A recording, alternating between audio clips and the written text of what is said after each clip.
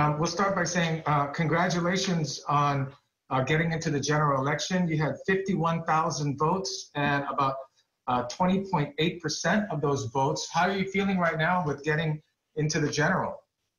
I'm super duper excited. We worked really hard. It was difficult to put together a campaign because, we'd never done it before.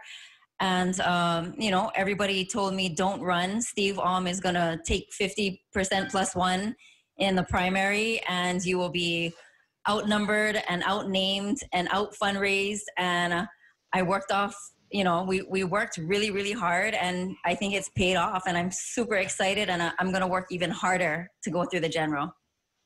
There were quite a bit of, very qualified candidates, and obviously it is now between Steve Alm and you. What, moving ahead, do you think you need to do to secure the office in November?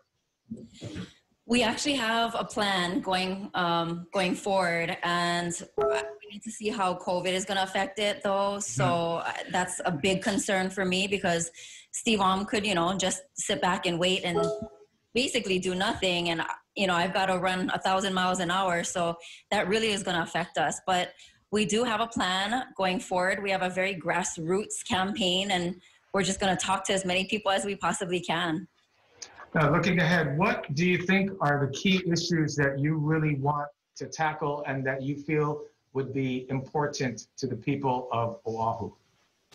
I've been very consistent with my objectives, and the first thing is going to be getting rid of the people that helped Catherine Kealoha. And because I am the only candidate that was actively involved with assisting the federal government in investigating Catherine Kealoha and Keith Kaneshiro, I'm very familiar with who did what and why they did it.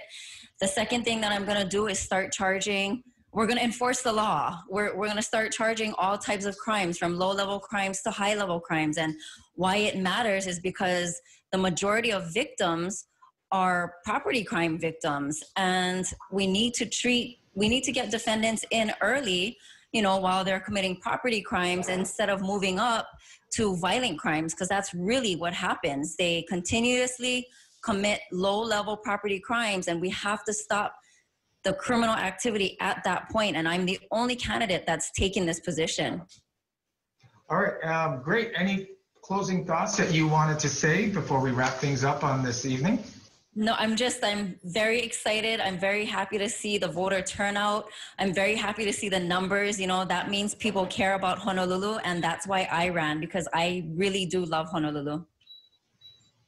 Wonderful. Thank you so much, Megan, for your time, and best wishes to you and your campaign. Thanks for talking with us this evening. Thank you for having me. Good night.